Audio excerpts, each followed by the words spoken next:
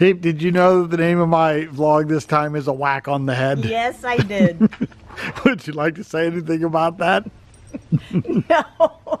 Yes, you would. No, I wouldn't. Come on. No, I wouldn't. Tell them what you said inside. What you weren't going to do. No. Give you a whack on the head.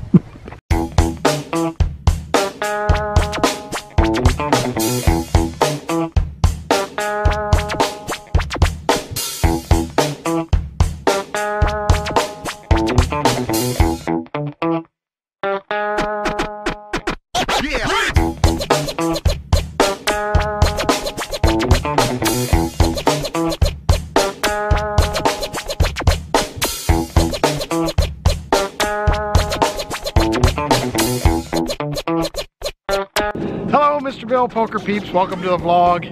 Have you guys ever felt like the mole in the whack-a-mole game? That's what I felt like this week, at least some of the time. Of course, I also felt like the hammer sometimes. So let's talk about that. So throughout this video, I'm going to tell you about different types of whacks on the head. So let's let Vicky and I explain the first whack on the head. Hey, it's Mrs. Peep. Hi. So Vicky, tell the people what we have been doing, and mostly me have been doing the last couple of weeks around our house. Lots of tree trimming, fixing the trees. And cutting down big limbs and little limbs and all sorts of limbs. All that stuff. Yes. So wouldn't you agree that sometimes I can be a little obsessive compulsive? Yes. So if I start to doing stuff, then that's all I will do, and I concentrate on that, and I get a little obsessive. So I'm trimming the trees in the middle of the night, I'm trimming the trees in the morning, I'm trimming the trees when Vicky is gone. That's bad. You think it's bad? It's bad. Vicky used to be nervous when I would watch the children when they were little. And I'm nervous when you trim the trees when I'm gone. So I was trimming the trees when Vicky was gone this week, and there was an incident.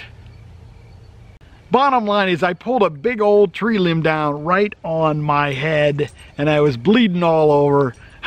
So I told Vicky I had the euphemism of the day. I told her I got red highlights put in my hair. So tell them about it. He had a big old spot on his head. It was bleeding all over in the shape of a pea. For poker, maybe. I told him he might have to get stitches. It looked like it might be gaping. I am not getting stitches. In fact, I went, while she was gone, I cut my head open, there was blood all over my hands. I went and put my head under the sink and washed the blood out and came back and started working on the trees again. Pretty funny. Okay, Peep, that's it. That's it. Thank you. Bye. Bye. All right, Windstar 1-3, second orbit. I'm in the hijack with King of Hearts, Queen of Hearts. I hadn't played very many hands. I have $280. There's a limper. I make it 13, and the limper calls.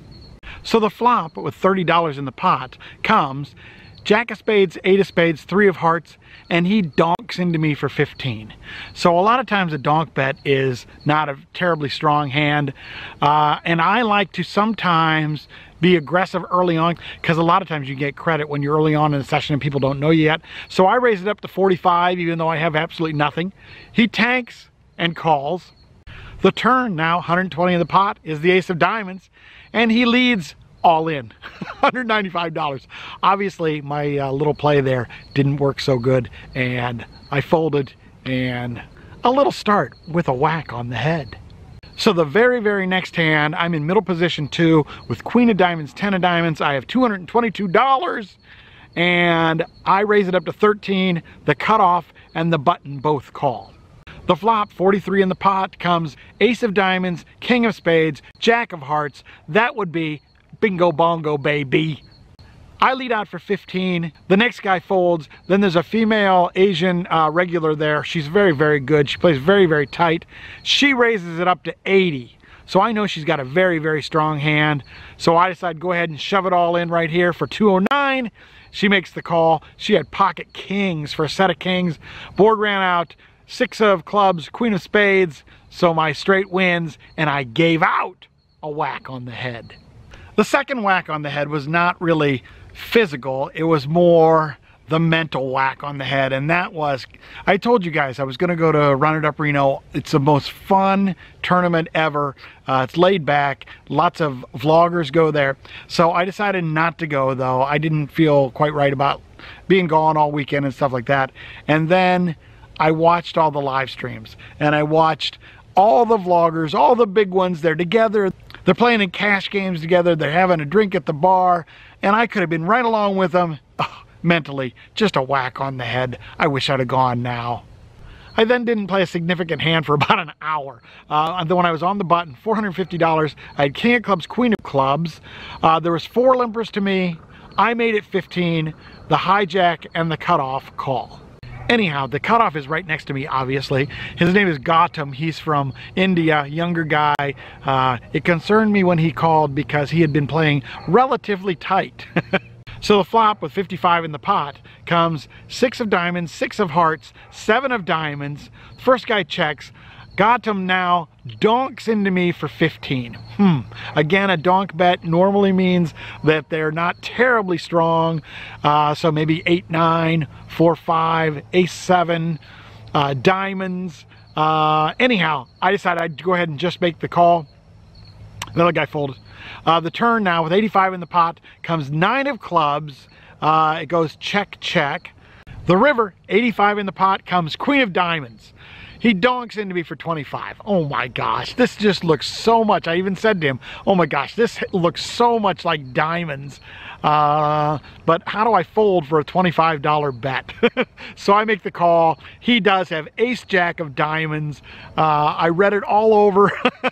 The queen there's just a horrible card for me. I suppose I was ahead of 7-ace or, I don't know, pocket 10s? I don't know. Of course, he would have bet that on the turn. So anyhow, I knew it was a flush. I still had to call. The bet was too small. Gautam gave me a whack on the head. All right, there's a guy that comes to our table. You've all seen this kind of guy. He's kind of brash, kind of flashy, kind of splashy. He wants to raise every hand, tell everybody he's the table captain. Well, he came to our table. So the first orbit, he raised pretty much every hand. He did build a stack from like, he only bought in for like 120. He had already built it up to like $400 in maybe an orbit and a half. And he wasn't showing down any hands. All he was ever doing was making a big bet on the flop or turn or river. And everybody's folded to this guy. And I know he's full of bean dip. So I'm on the button with King of Clubs, Queen of Clubs. I have $600. I'm into the game for $300, so I'm doing well. There's 2 limpers to me, including our little friend, Splashy Flashy. I make it 15, and only he in the hijack calls. The flop with 37 in the pot comes Jack of Diamonds, 10 of Diamonds, 4 of Spades. He checks to me. I make it 15, and he makes the call. The turn, 67 in the pot, comes another 10, the 10 of Hearts. And he donks into me for 25.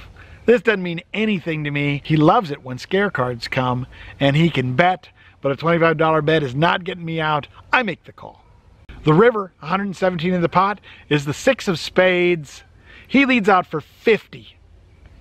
I have absolutely nothing. But you know what? I think I got enough to beat him, maybe. So I tank and I tank and I tank. And I make the call.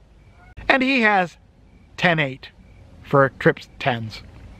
Ouch. He got up to actually a pretty darn good stack, but he busted about 90 minutes later, and the guys at the table were talking, at least the decent ones, saying he never had anything. I wish I'd have gotten a hand against him. I said, I think the only hand that he actually had a hand on was the one where he had the 10s against my king-queen. That's a whack on the head, people. So don't know if you guys know this about me, but I love daily fantasy football. DraftKings or Draft or FanDuel and all that kind of stuff. I've done it for about 3 or 4 years now. I have actually done very, very well. First 2 years I did great. Last year didn't do so great. This year I'm doing well. I'm up. I've won every single week except for one. This week though, Matt Ryan, you killed me, man. And I ended up losing in fantasy football this week. Another whack to the head. Ugh. Next week, we're going to get him. One of these weeks, we're going to win the $1 million. Okay, the last significant hand I played, I was on the button with $300. I had Ace of Hearts, King of Clubs. The small blind, right next to me to my left, had $285. A relatively tight, it looked like he was a unsure player, but he had been losing. He had like $450. He's down to $285. Anyhow, there's 3 limpers to me. I made it 18. The small blind and the big blind, and 2 of the limpers called. So pretty big pot pre. On the flop, $93 in the pot. It comes ace of clubs, 2 of clubs, 7 of hearts. I have top pair, top kicker. It checks to me. I make it 40, and this player in the small blind makes the call. The turn now, with 173 in the pot, is the 3 of diamonds. He checks. I make it 65, and he makes the call. This is a little bit concerning to me, of course, because he hadn't played very many hands. I only have 1 pair, but he also has lots of missed draws at this time so far. The river, with 303 in the pot, is the 4 of spades, and he snap shoves all in for 162. A lot of times to me, a snap shove is a miss, so I thought for a second. I made the call, and he had jack of clubs, 9 of clubs for a missed flush, and I took that one down. Nice hero call by me. Buddy. There's Buddy. Maybe Buddy needs a whack on the head a few times. Hi, Buddy. What are you doing? All right, guys, I'm going to continue my training with my buddy Rob. We're learning a lot. We're going over lots of great stuff. We're going to get to be really, really good tournament players. Not that we're not already pretty decent. We're going to get better. And we can put this into practice when the WSOP circuit comes to Choctaw in early November. That's my next big set of tournaments. Really, really looking forward to it in the next few weeks. If you see me up there, make sure you say hi. And maybe we're going to come back with a big stack of cash. So that's going to do it for this vlog. I appreciate you guys so much for watching and subscribing and all that kind of stuff. My advice for you this week is don't take any whacks on the head. Make sure you give them out. All right, guys, thank you again. I appreciate everything that you do. I appreciate you watching, as I said. And you guys have a fantastic, wonderful, and blessed week. And I'll see you next time. Bye.